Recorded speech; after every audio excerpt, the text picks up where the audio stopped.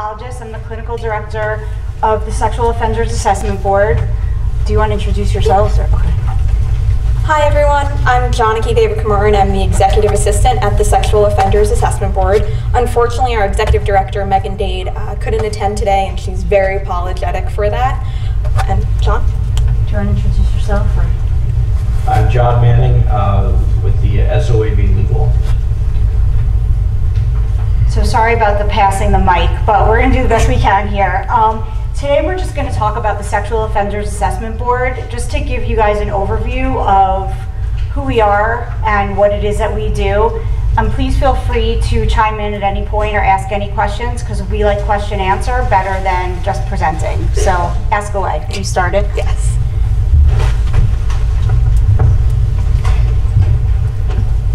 Who we are and what we do. Our goal is to provide protection to the communities and citizens of the Commonwealth of Pennsylvania, especially our children. And we provide assistance to the prosecutors and the courts and other independent agencies such as OVA through our investigations and assessments of convicted sex offenders. We are comprised of a group of psychiatrists, psychologists, and other licensed professionals throughout the Commonwealth who are appointed by the governor for 4-year terms. And these are experts in the assessment and treatment of sex offenders.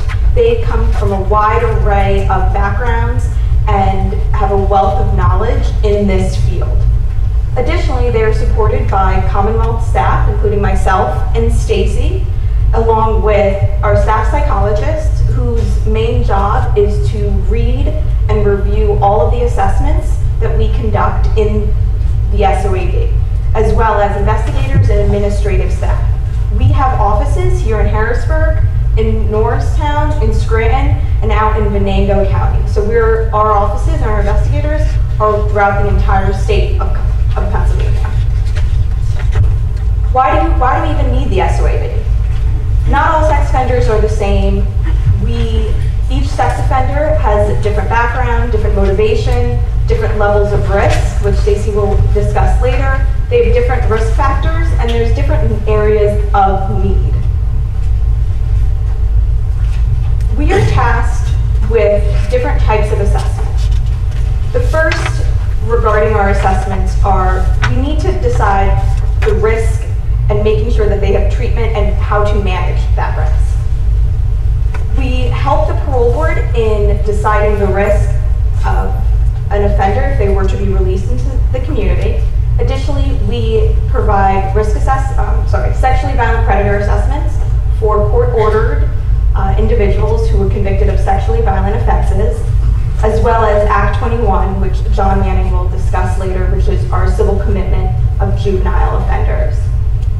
SOAB's main goal is to make sure the sex offenders are managed and their risks and needs are addressed through our assessments, both for the court and for the parole board.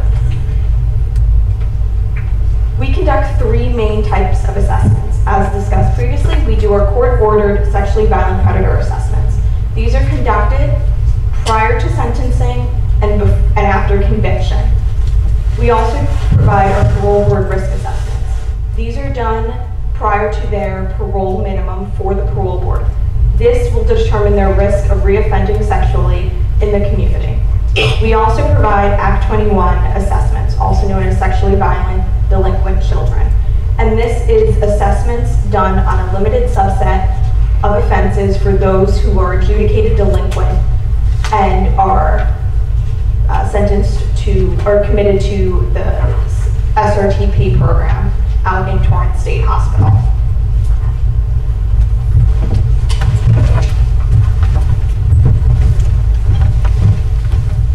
Okay, thank you, Johnny. You're very welcome, John. We're going to turn right now to the SVP assessment. What is it? It's an assessment that is ordered by the court for any sexually violent offense. That's any kind of registrable offense under what's called Subchapter H of the Sex Offender Registration Notification Act. It is conducted after conviction, but before sentencing. I think that's important to note. The SOAB has 90 days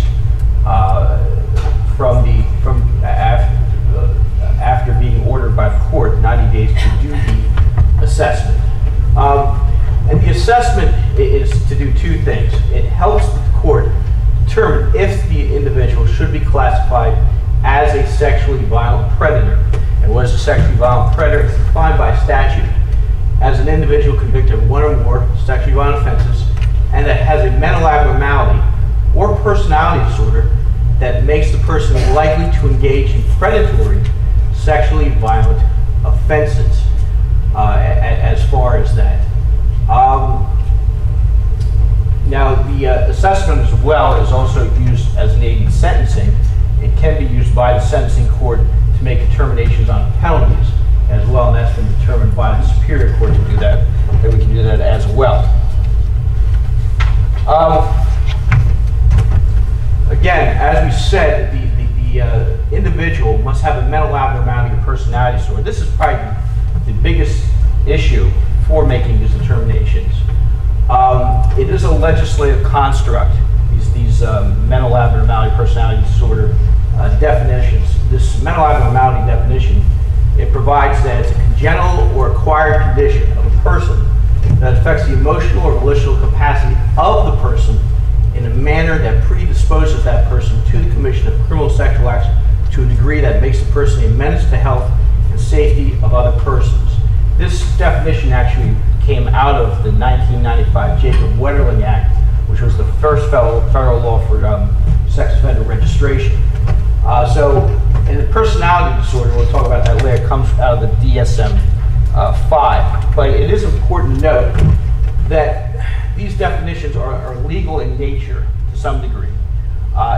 The SOAB is not making a diagnosis when they do this. They are using diagnostic criteria when they are making these determinations. And really, the courts have said, the Superior Court has said, that making that diagnostic determination is the most important part of this SVP determination. Without it, and without an expert to testify, you really cannot do an SVP determination. One thing we should note about these assessments, the assessments are not given to the court directly. The assessment is provided to the Commonwealth. It's provided to either the District Attorney's Office or the Attorney General's Office, who's ever prosecuting a case. And the Commonwealth has to precipate the court, the sentencing court, for that hearing. And at that hearing, that's when the SOAB board member with their assessment will be there to testify. Defense attorney will usually also have an expert to testify. It's kind of a, I would call, battle of the experts type of hearing. At this point, I'm going to turn it over to our clinical director, Dr. Stacy Janessen. Okay. Wait, did you? Why can't I tell if the microphone's on? Does anybody have any questions about that? So basically for the SVP assessments, we get ordered to do an assessment on anybody who's convicted of a sexually violent offense. And as most of you probably know, sexually violent offense is determined in statute. It doesn't have anything to do with like whether or not there's actual physical, what we would see as violence. We do the assessment. If the person is found to meet criteria for SVP, there's a hearing, and then the judge makes the final determination. If the person is not found to meet criteria, then, I don't know, I guess it gets filed away somewhere. What we're looking for... Suzanne? Oh, yeah. What does the assessment actually look like? What does that mean when you say we do an assessment? What do you do? Okay, so we have an investigator. We have numerous investigators. The investigator assigned to the case will go out and collect as much background information about the individual and the offense as possible. So in some cases they'll do an interview, but it's a person's constitutional right to refuse an interview, in which case we're able to proceed just on file alone. In some cases we have a ton of information. I mean, like kindergarten records, school records, juvenile offense history. We generally always have a pretty thorough criminal history, in-state, out-of-state, history of offenses, DOC records if there are prior DOC records, and so forth. The investigator will summarize this information in a report, and then that gets sent to our board member. The board member may interview the offender or may not, depending on whether the offender wants to participate and whether they need more information. And then they use the information that's been gathered to... Several factors are reviewed in our assessments that I can go over if we have time, but there are facts of the offense, there are factors relevant to that offender, other factors that might contribute to lifetime risk. All of that information is put together to really answer the ultimate question of, is there a mental abnormality or personality disorder that predisposes this individual to predatory sex offending? So the investigator is like a police investigator or like a mental health professional? I don't, sort of in between, maybe a cross of both. Johnny, you can, but it's, our investigators come from a bunch of different backgrounds. We have some who are former law enforcement, police officers. We have some who have worked in children and youth. We have some investigators who are formerly with parole. But they kind of, their interviews kind of combine fact gathering. There's a bug. They get a lot of information on criminal history and so forth, but they also approach their investigations from this sort of mental health angle. So they get a lot of training either in the past or from us on mental abnormalities, paraphilias, personality disorders, and so forth, so that they can guide their questions in order to get the information that our board members need to make their determination. And our investigators are Commonwealth employees. They're civil service, Commonwealth employees that are hired throughout the state. So they come, as Stacey said, come up from a wealth of knowledge. So that's the difference. It's our board members are appointed by the governor, psychiatrists, psychologists, licensed professionals, and then our investigators are Commonwealth civil service employees.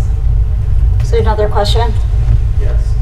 So I understand it's the offender's constitutional right not to talk to the SOAB investigator, but without that interview, how are we sure that there's accuracy involved with all the data gathered, and to ensure that the person indeed is an SVP, or maybe indeed is not an SVP? How do we ensure that when there's no interview possible? Well, even when there is an interview possible, you can never really be sure that the information you're getting is accurate. There is a lot of research to show that sometimes interviewing can actually work to bias the evaluator in either direction. But the diagnoses that we typically use to support mental abnormality, personality disorder, as you'll see, are generally things that can be supported with behavioral history. So, sometimes we have people who have like one offense, they don't have a long history, they come in their interview, they talk about like how, well, I only committed this one offense, but I've been interested in kids for years, and let me tell you about all these things I didn't get caught for. And then we may find SVP, whereas had they not interviewed, we wouldn't. But I think you can never ensure accuracy. There are always gonna be things missed, but we just do what we can with all of the information that's available to us. Thank you. Yeah. So, Wait. oh, I forgot. So when your investigator is doing their investigation, do they look at juvenile records and they look at, mental health records, but if there is instance where that person was acquitted of a crime, are those incidents not looked at, or? So if records are expunged, if there's a case that's expunged, we generally have to act as if it didn't happen. If somebody's been acquitted of a case, we can consider the charges because it's part of their history, and the weight that's put on it, the amount that it can be supported in an assessment or court will be determined by the board member who's doing the assessment. Yeah.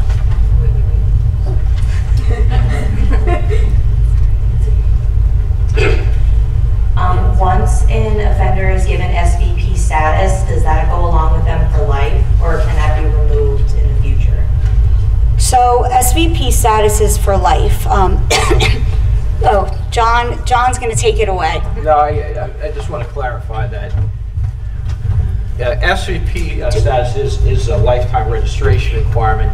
I will say that recently, as part of Act 10 and Act 29 of 2018, there is a provision that allows, after 25 years after either conviction or release from incarceration, an SVP, as well as Tier 3 sex offenders, can petition the court to be removed from the website. As far as that, that was put in recently in 2018. Just to clarify that, but yes. Yeah, and we haven't seen that many of those cases. I think we've only seen one of them so far. So, but I guess they should be popping up more in the future. So in terms of, oh, go ahead. Sorry, thank you. I just wondered what happens to people who were convicted prior to this SVP assessment were being formed.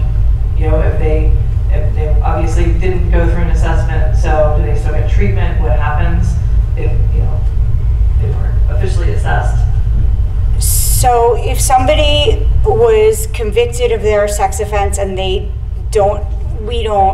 someone was convicted of their sex offense before Megan's Law, unless there's something that brings them back to us, they don't even come to our attention. And do you want to? No, again, you know, this law has been, at least versions of it have been around since April 1996.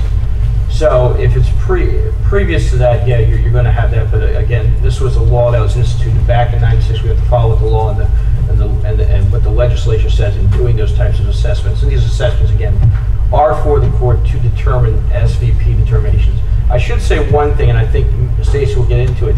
These are not what's called actuarial assessments when we're doing these SVP assessments. They're not there to determine quote-unquote risk.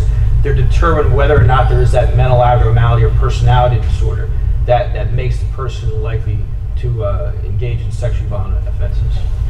So we're not looking at like, what are these person's chances of reoffending in 5 years or 10 years? We're looking at, is there something internal? Is there something in this person, in their makeup, in their personality, that's predisposing them to offending? So generally, even though mental abnormality is a legal construct, our board members generally support mental abnormality with a diagnosis that comes from the DSM-5, which is the Diagnostic and Statistical Manual for Psychiatric Disorders. 5 because it's the 5th edition, because I guess psychiatric disorders change over time. And as many of you know, there are a lot of different mental disorders, but not all of them. Most of them don't predispose people to sex offending. So like I'm prone to a little bit of anxiety, you know, my like heart is racing up here. So maybe I might meet criteria for a mental disorder in the DSM-5, generalized anxiety disorder, but that doesn't predispose people to sex offending. Generally, when we're looking at disorders that predispose to sex offending, we're looking at paraphilias, and some in particular, and personality disorders. And the ones that we most commonly see are pedophilia, which is like a deviant, long-standing sexual interest in young children, and antisocial personality disorder, which is just like a chronic disregard for rules and rights of others.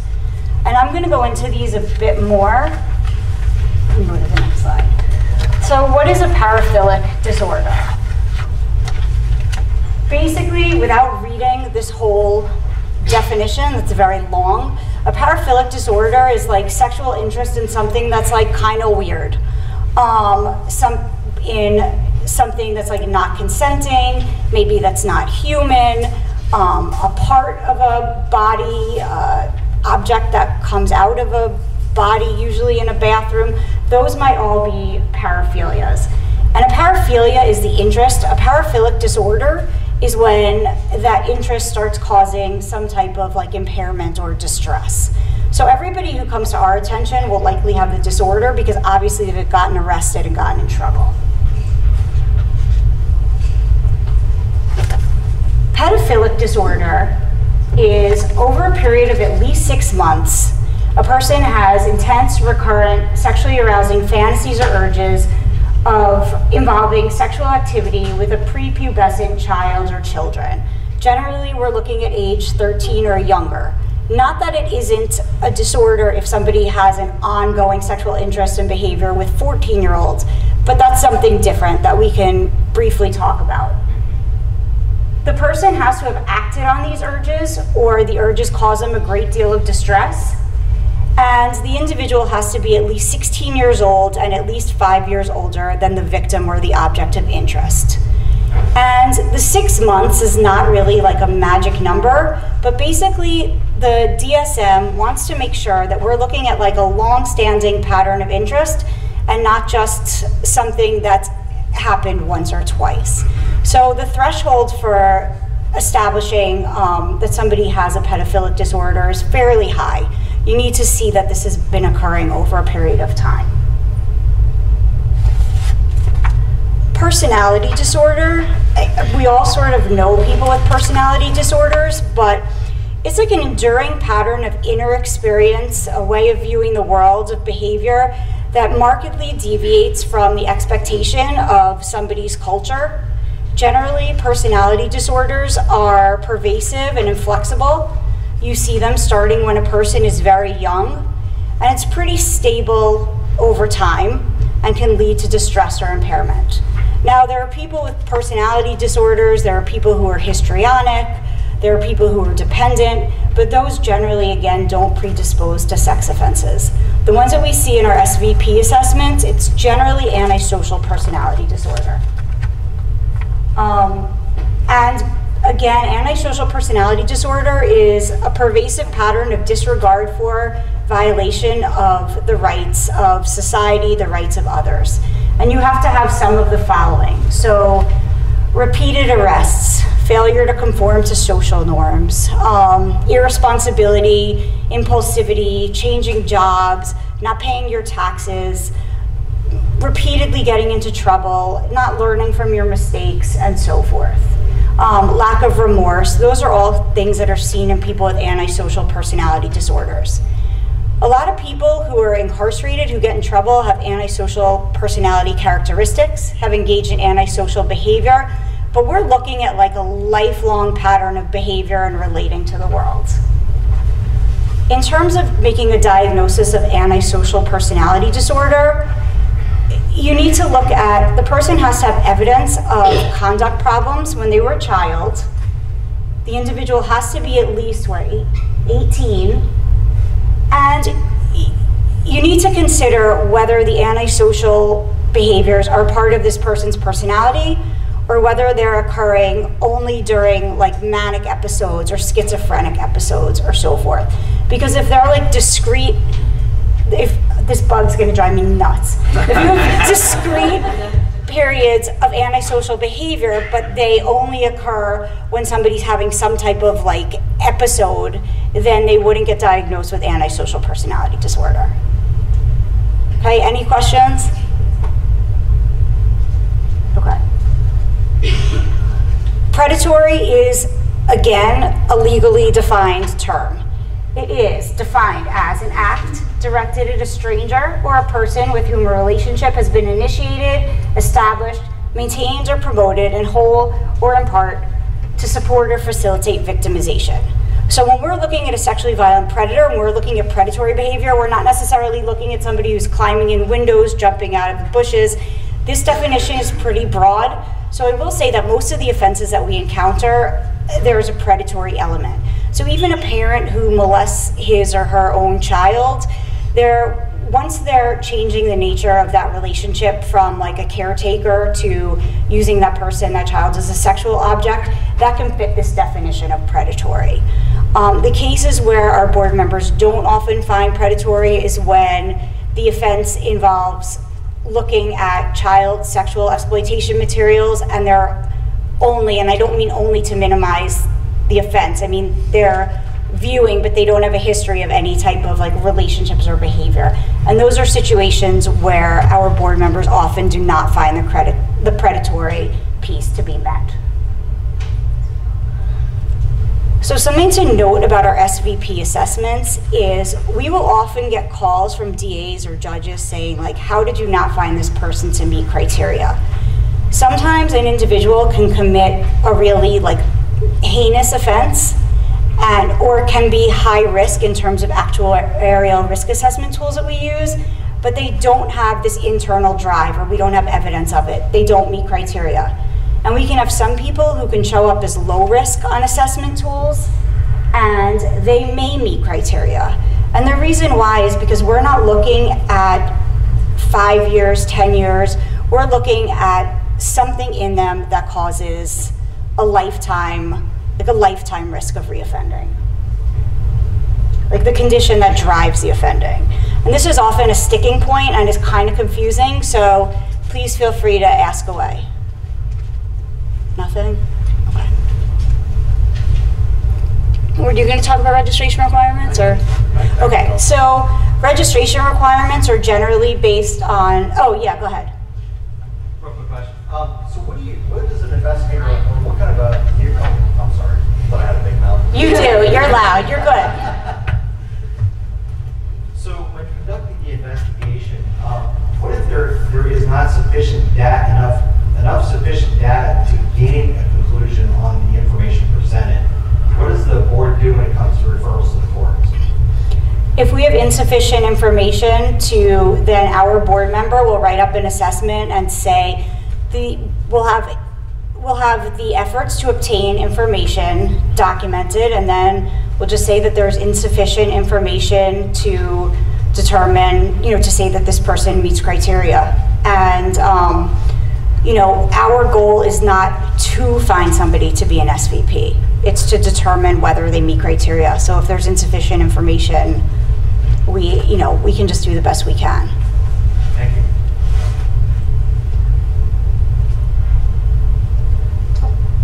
Go ahead.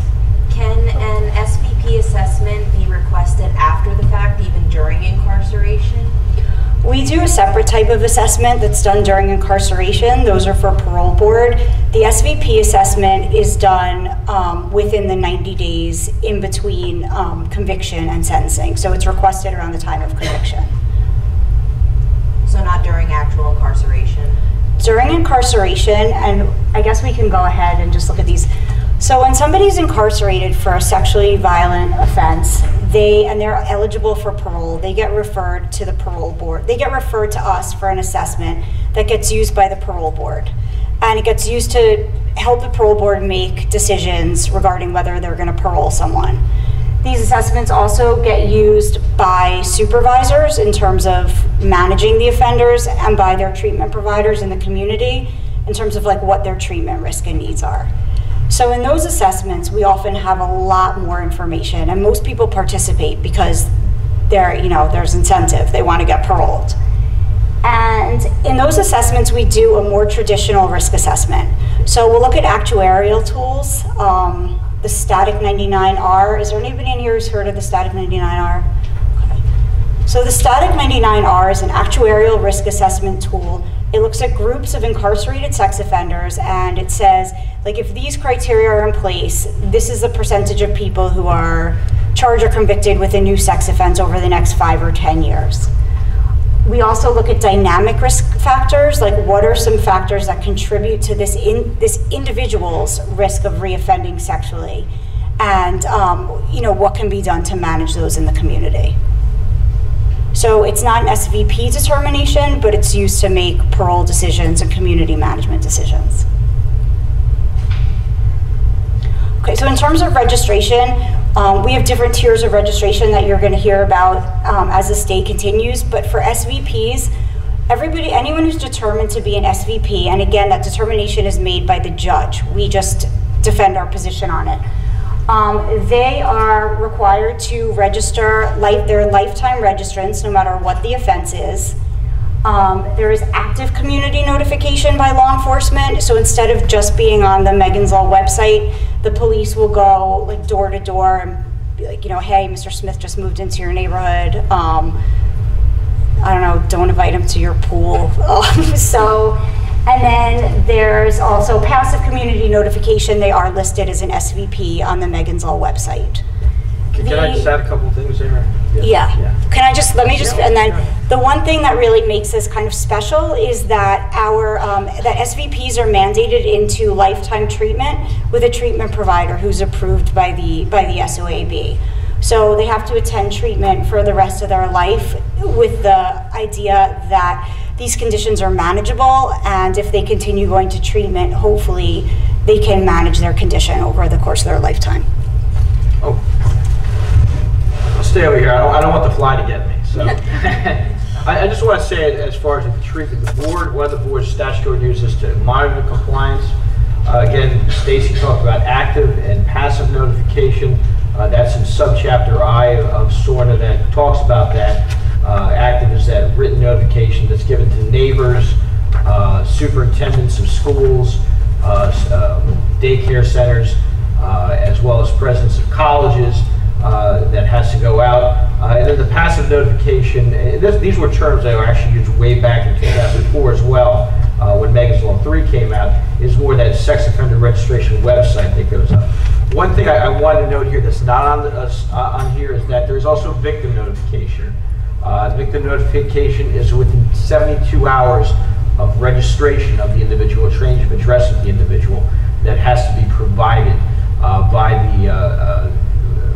either the municipality or the state police, although the victim advocate, I believe, through a memorandum of understanding, does that now and has been doing that for probably almost a decade, correct, as well.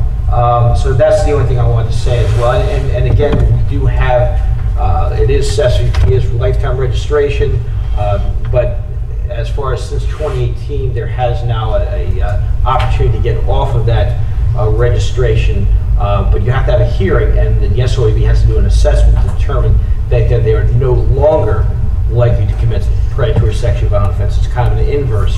We haven't seen that yet. I think the reason that the legislature put that in, there was a Supreme Court case called Collins v. Lee, where the court kind of criticized not having a way to get off the registry and looking at the constitutionality of these laws. So that was put in kind of as a safe way to keep the constitutionality of this statute. Okay, so our parole board assessments, as I said, they're assessments of offenders who are being considered for parole. We provide the parole board with independent expert opinions on this person's risk of reoffending sexually when he or she is returned to the community.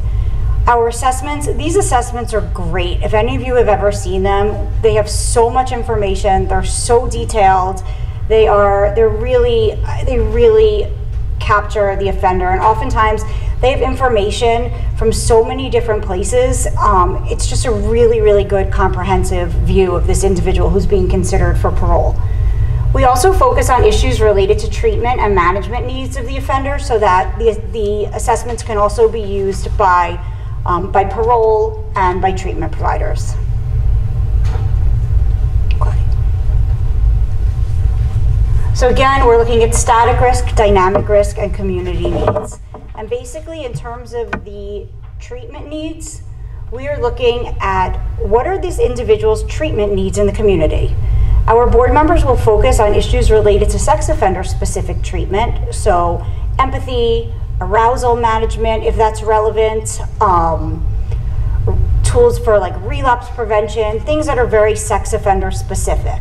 However, sex offending doesn't occur in a vacuum, and so our board members will also make recommendations about general mental health needs, substance abuse treatment, batterers treatment, whatever other treatment needs this individual is assessed to need in order to help him live like a productive, non-offending life. In terms of management needs, we can look at things like housing, education, make recommendations regarding types of employment that a person maybe should or oftentimes shouldn't have, social and recreational needs, and then sometimes there are just concerns that are specific to the individual being assessed. And basically we're looking at like what has to be done to build up both the internal and external mechanisms of this individual to reduce risk of reoffending.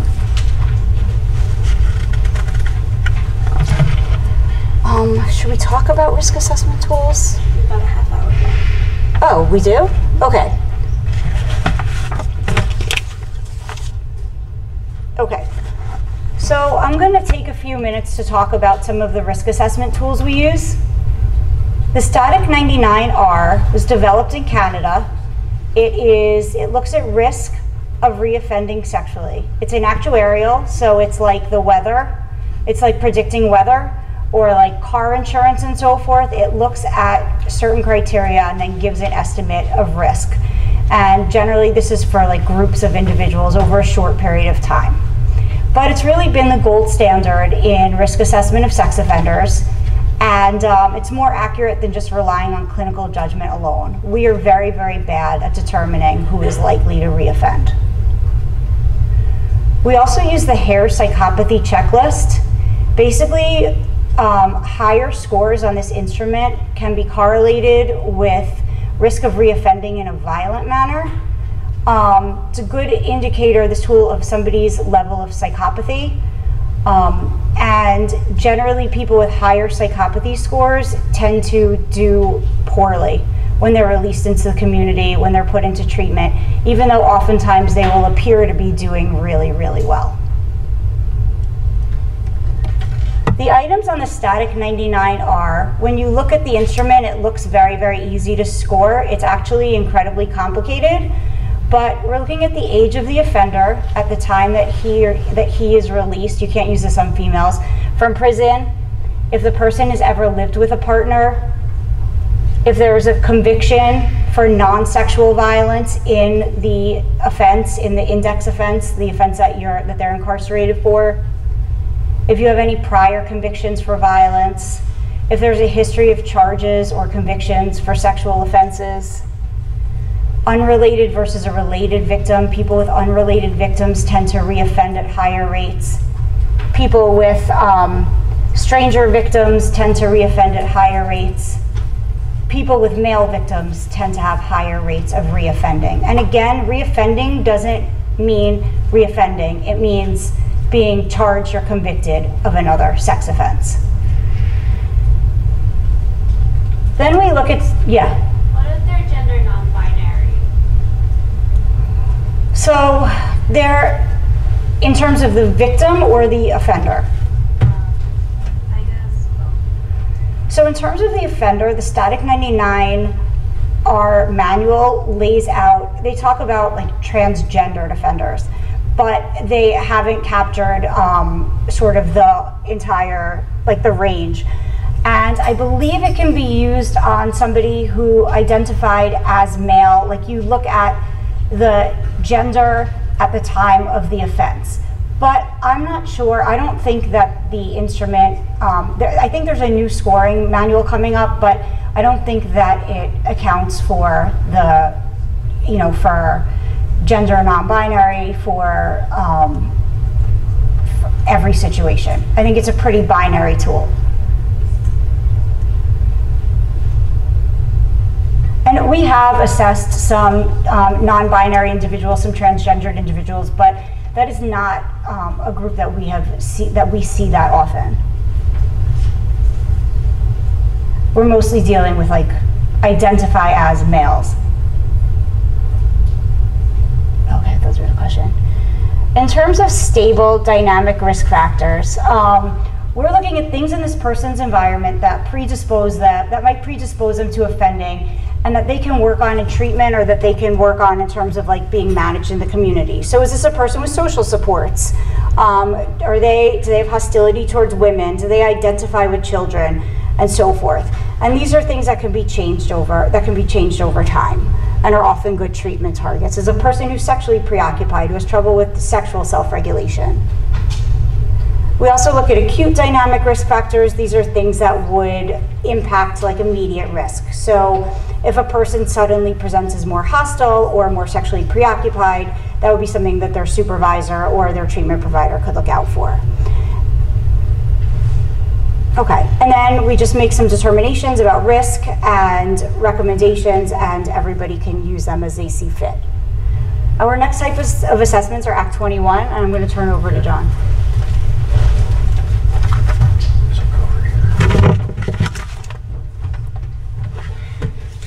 All right, I'm going to risk it and see, make sure the fly doesn't come at me this time. I want to make sure. So we have Act 21 assessments.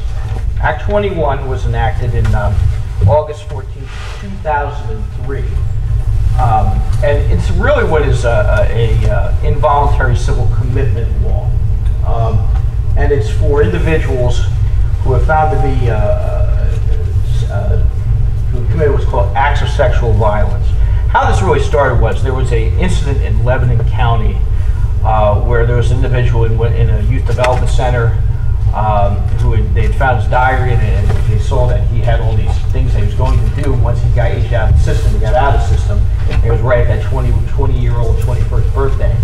And so in response to this, legislation was passed in 2003 so that there would be some civil commitment of these individuals before they aged out of the system. So what you have here is that the individual, how it works is if the individual has been adjudicated delinquent of one of these what they call acts of sexual violence, such as rape, IDSI, aggravated indecent assault, as far as one of those sexual assaults, one of those crimes. Again, they're not crimes; they've been found delinquent of them, and they are in an institution on their 90 days prior to their 20th birthday. Then there will be referral from the juvenile probation officer under the statute to the SOAB to do an assessment of this individual. The institutions usually like a youth development center, juvenile delinquent center, and if they're in there 90 days prior to their 20th birthday, then the juvenile probation officer will send information, also provide copies of information and records to the SOAB so that they can provide an assessment. Now, the one thing that's been very frustrating, I guess, a lot for SOAB has been getting some documents that are psychotherapist patient privilege.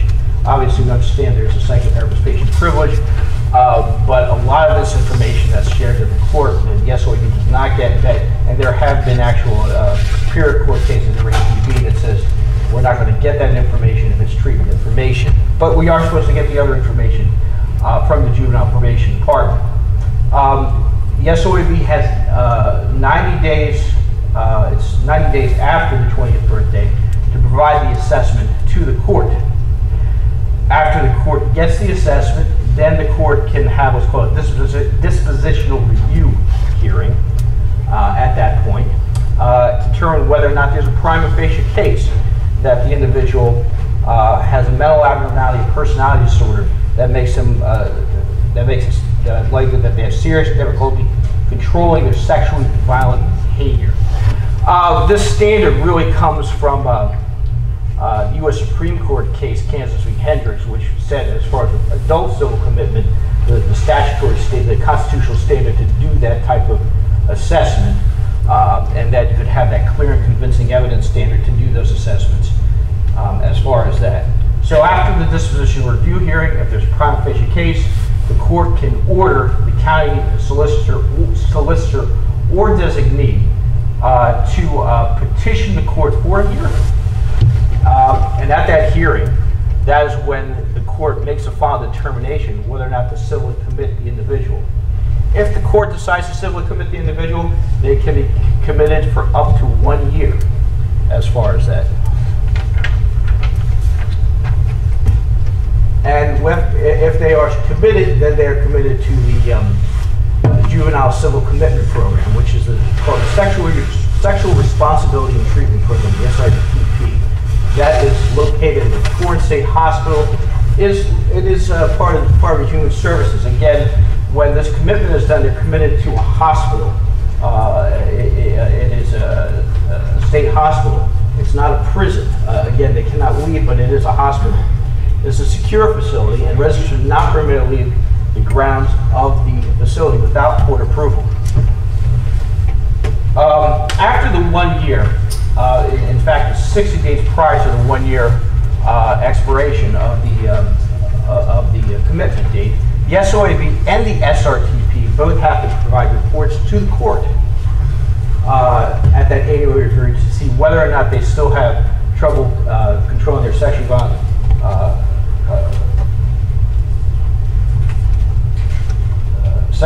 behavior at that point. The court can either decide to recommit them for another year, or they can transfer them to the outpatient program. The SOAB at the Department of Human Services has to come up with a treatment plan in order to do that. At that time, if an outpatient treatment plan is made, the individual can be transferred to the outpatient program. That's going to be for where the individual will be subject to polygraph examinations. They'll also be subject to residency restrictions, location restrictions as well. They also have, the treatment provider will have to provide 30-day reports to the court to state what is happening with this, what's called sexually violent delinquent child. If at any time the SVDC violates any of the court's rules, they're brought back immediately to the inpatient treatment program, okay? If they successfully complete the outpatient treatment program, they can be discharged either after a petition by the SRTP that they no longer have trouble with their sexually violent delinquent behavior, or after the 1-year commitment hearing that they have each year. And the court determines that as well, as far as that. So once they're an inpatient, they just don't get immediately released. They have to do at least 1 year of outpatient treatment as far as it, and then after that, then they could possibly be released. Even if they are released, they are still subject to monthly counseling that has to be paid for by the SVDC, or it can be paid by the SOAB if the SVDC cannot pay for it. And that is for the rest of the SVDC's life. Okay? Any questions about Act 21 of 2003? All right, way in the back, pink shirt. Oh, I'm sorry. He said pink shirt. I'm sorry. No, that's okay. No problem. Do you have stats? Oh, I'm sorry.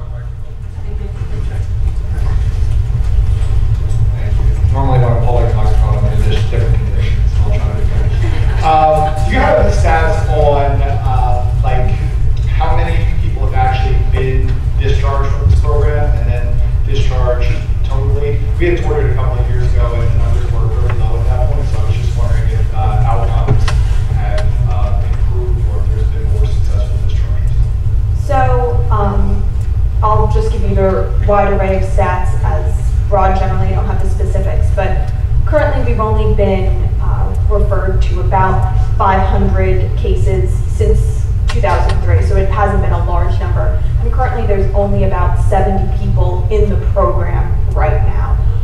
A lot of people think when we say juvenile civil commitment, that means a wide, large number of individuals. It is a very small program, given that it's been in existence for nearly 20 years. I believe the amount of discharges have been less than 7 or 8. So it is, again, a small number due to also there's only about 70 people in the program. I can give you the specific numbers later today or tomorrow if you need them. And just to follow up, are they all males that are there? Yes, it's only been males that have been in the program. You know, I mean, I don't really have all that much to add, except that the program has been really working on trying to evaluate what they need to do to move the individuals forward. A lot of the individuals who come to the program, besides having committed some pretty horrible offenses, come from background, like some really incredibly traumatic backgrounds, and come in with a lot of difficulties, and they're very institutionalized because many of them have been in various institutions since they were like very young, you know, childhood, early teens. So it's a challenging population.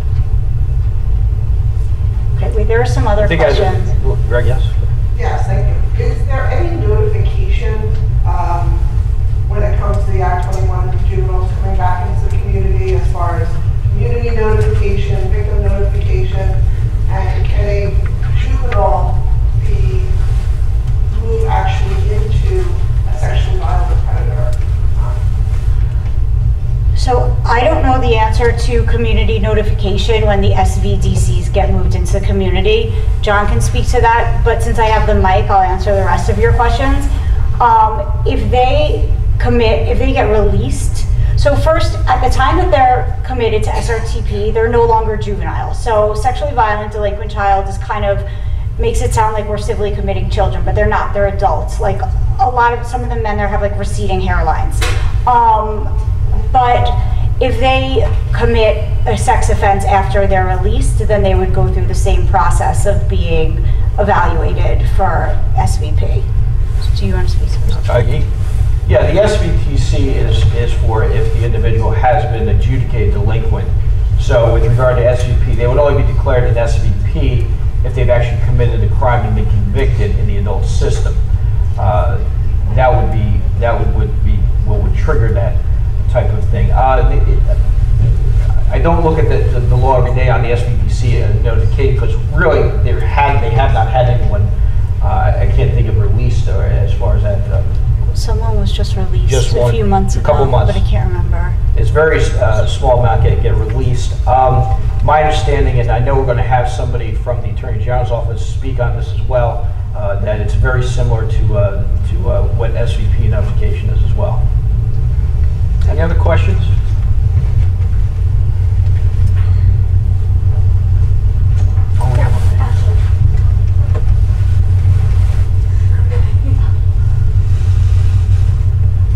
Why are women, is this on? I don't know. Why are women never considered for static 99s for SVP status for placement in these institutions? The rise of women committing sexual crimes against other women or men or children are on the rise. Right. So women, we do have female offenders who have been found to meet criteria for SVP. I just read an assessment the other day where a female was found to meet criteria. It's not as common, mostly because we don't get referred as many women. Still, the majority of people convicted of sex offenses are men. And also because a lot of times women will commit these offenses for different reasons that may not meet criteria. But we do have female SVPs, and I'm not sure how many. Do you know that off the top of your head? I don't. We can get back to you. In terms of the static 99, that's just an instrument, and it wasn't normed on females. So that's why you can't use it on females, just because the data isn't there. And in terms of being committed to SRTP, we have evaluated several females for the program, and every time there's a female who's referred for an evaluation, the whole program goes into a panic about, oh my God, what are we gonna do if we get a female? But there just hasn't been somebody who has met the pretty stringent criteria just yet. But if somebody does, then they will be committed to that facility, and they'll figure out how to manage that. So again, for the static, I apologize, I work in a male facility. We do have a large transgender population. So how would we go about doing a static 99 on those persons? So every time somebody does a static 99, it should always be scored in conjunction with reading the manual because it is such a complicated instrument. If you want, I can send you the pages, or I can send you a link to where it talks about like the most current recommendations for using it on transgender individuals. But I do believe that it has to do with the gender that the individual identified with at the time of committing the offense. But don't hold me to that. I can get back to you on the specifics. Any other questions?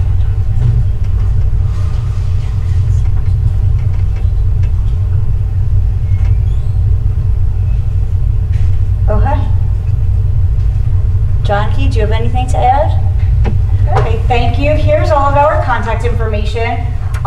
We love to talk and answer questions, so please reach out to any of us with any questions or discussion after you leave here. And we'll be around all day. Thank you, everybody. Thank you so much. That was very, very informative. Your job is much more difficult than I realized. Thank you so much. So listen, we're about to go to break, but before we do, please note in your packet, there's an evaluation form. You might want to start filling it out as we go along throughout the day. And then when we come back for the next sessions, when we do questions, try to make sure you put your hand up so we can get to you with the microphone. Because that way when we do the recording, everyone can hear what's being said. All right? Thank you.